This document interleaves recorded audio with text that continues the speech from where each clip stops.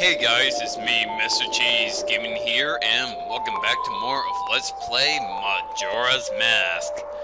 Last time, we got to the Romani Ranch, and we managed to defend it against them. And as a result, we ended up getting the Romani Mask. Now we'll just go ahead and slow down time right from the get-go. Now, Tattle will say that we should go to the lagoon. However, I got other things in mind. First up, we'll go over to this side of the town. Wow! After playing this game so far, I'm trying to avoid that cutscene. I activated it because I finally forgot all about it. Yes, we know it's private property. We don't have the moon steer, therefore we can't actually buy that piece of property. Now, I'm not gonna go into the lagoon just yet. Well, not the lagoon, the bay. Instead, I'm gonna go ahead and withdraw some rupees. Let's withdraw 150. What I want to do is buy some red potion. That is for what we're about to do next. I think that's the curiosity shop, is it not? That's the trading post. Well, actually, let's see if I can actually buy red potion here. Yes, I can. Okay, so it was the curiosity shop. Well, the trading post, not the curiosity shop. Maybe I can start carrying that in store. I kid you not. Oh, I have to talk to him as a Hilly. And he, not with a bunny hood.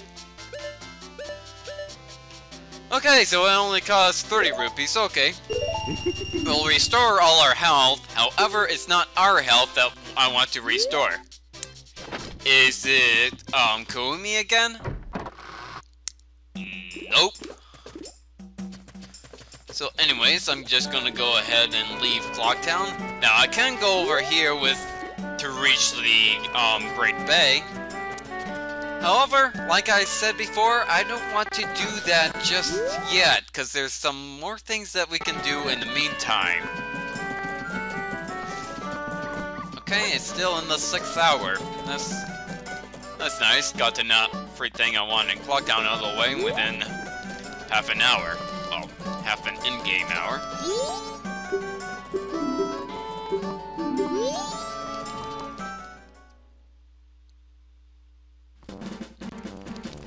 Okay, and here's bomb juice. And I kind of hope for it to drop some arrows. Actually, I should actually go over to the north side because I actually know there's grass there, and I'll be able to collect arrows that way.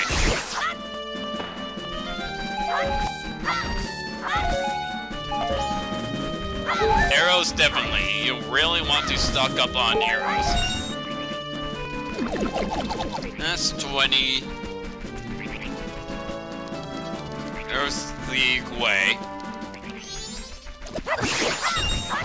Really? I took damage from you? Really? Really? I took damage? Really? Nice sentence construction. Okay, I think I'm confident with 30, so just gonna go over and run with a bunny hood. Now, despite us going back in time and not actually earning Epona, we'll still be able to get Epona regardless. So we'll sing Epona's song. By the way, how come Link has to relearn the Song of Time, Epona's song, etc. when they were required to obtain an Ocarina of Time? Yes, you needed Epona because you needed her to get to Gerudo Rally. Anyways, we'll just ride along, and yes, I know this is in the exact opposite direction than where we need to go. What's interesting is that, as you can see, we're invincible so long as we're riding Epona, and wow. Come on, Epona. The horse is always difficult to turn around. Anyways, we'll have to run fast in order to jump over this gate, and run fast again. Now there's this guy up there. He'll come into importance later. Right now, I just want to go ahead and take care of these bomb chews. Okay, come to a stop. Get down. And I actually want to put on both the potion and the lens of truth.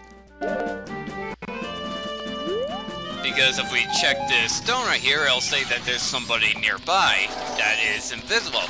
Well, we'll go ahead and look around, and sure enough, there is somebody over here and bumped you. Yeah. As you can see, this guy is invisible. Let's talk to him. I guess he was, cursed by Skull Keeta, just like Pegoron back at Snowhead. Huh? Don't tell me that's... I'm shocked. You're the first person who's ever spoken to me. I've been here for many years, waving my arms around and asking for help, but everyone ignores me and passes me by. It's cause I'm about impressive as a stone, right? I'm used to it, though. What are you, Koishi? I have a request. Can you give me some medicine that would make even an unnoticeable stone like me feel better? Well, yes we do. We have red potion. Ah, is that it? Is that all you can get? Well, I guess it's good enough. I feel better, I think. Thanks. Oh, here, in gratitude. We got the Mask of Emotions, or I mean, the Stone Mask. Now we can be about as impressive as Koishi before she got in the Mask of Emotion. Now, let me practice standing out. The Stone Soldier was added to your notebook. And as you can see, he's visible now. It's because we noticed him, right? Well, we can't do anything with him anymore. So, I'll go ahead and put on my old equipment, that is my arrows. Excuse me, I want my arrows down there. Of course, my bunny hood. And, the ocarina, of course. Put on my bunny hood so I can get to Epona faster. Ow. Actually, I don't need to get to Epona, I just need to climb up this ledge.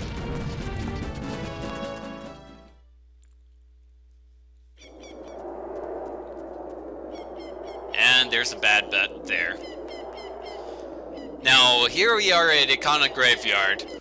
At night, you'll actually have a bunch of stealth childs going around here instead of those keys. But thankfully, it's daytime, so they're not out.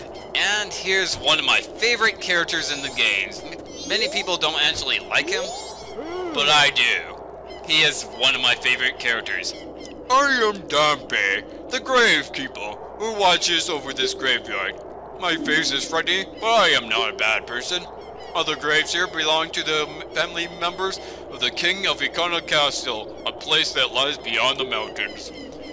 Even nowadays, the ghosts come out at night. It is a frightening graveyard. What's interesting about Dampe is that, in Japan, they say that you want ugly people to wash over your graves because that will scare away all the ghosts that might try to attack your grave. Yeah, kind of mean, but it's true. Unlock onto that so I can read. He who awakened me, battle me, and I shall extinguish the furious flames. Well, as you can see, he's actually blocking out the path. And But if you manage to get by him, you'll notice that there are flames around there. He seems to be guarding something. Well, let's get up close to him and play the Sonata of Awakening.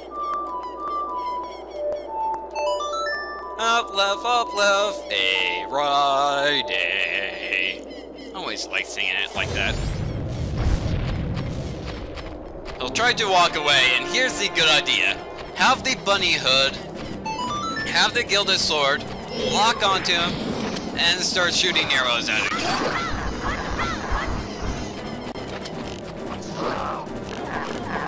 Keep shooting arrows at him, and eventually you can swipe at him. At this point, you want to go into a battle with him.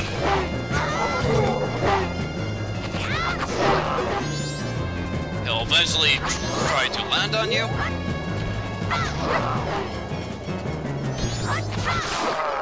But we can keep on slicing him. He is actually a pretty easy mini-boss. Wait, it is my last. Sheathe your weapon.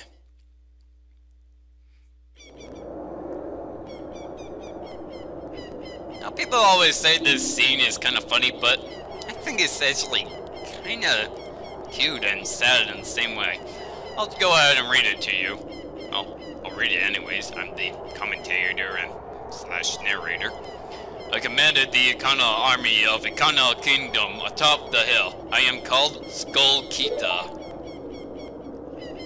Since being shamed by laws in a battle within my kingdom, I have waited here for one to come and awaken my soul. Young swordsman who has awakened and defeated me. I shall rely on your power to fulfill my request. I ask that you take my soul, which rests in the fiercely burning flames, and convey my words to my men, who, even in death, remain loyal to me. Tell them that the war has ended. Then I shall be able to drift quietly into sleep. Captain, sir. May I take leave, sir?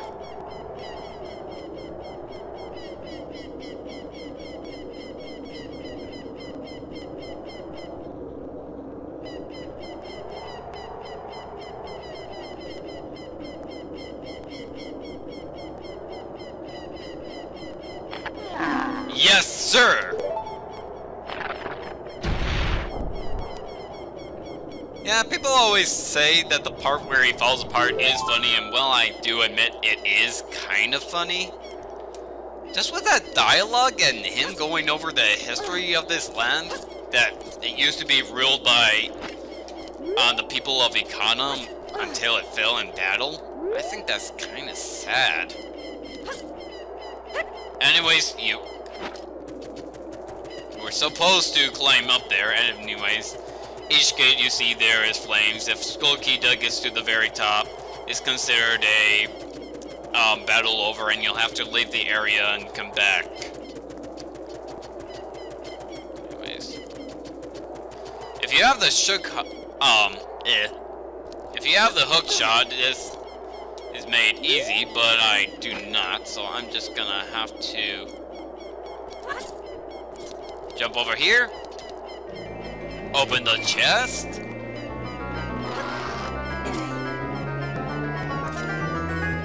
and it's funny that I defeated him, yet I have to kill him.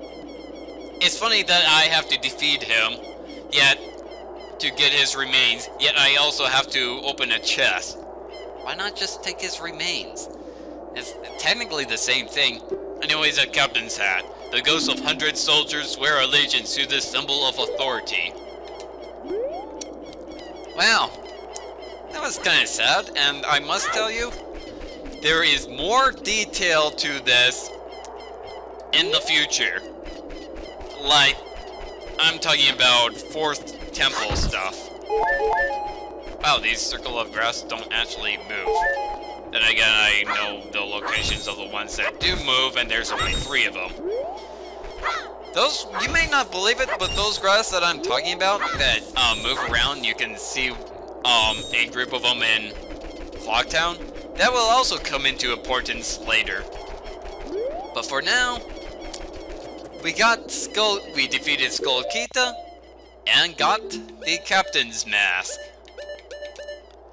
Well, not Captain's Mask, but Captain's Hat. To pose as Captain Keeta. Anyways, I think that's it for this video. So, next time on Let's Play Majora's Mask, we're going to use this Captain's Hat. And, to, well, speak with the soldiers at night. The army of the dead. Quite literally. Okay? I'll see you guys next time. And, of course, if you like this video, leave behind a like, also leave behind a comment, and subscribe if you want to see more videos from me.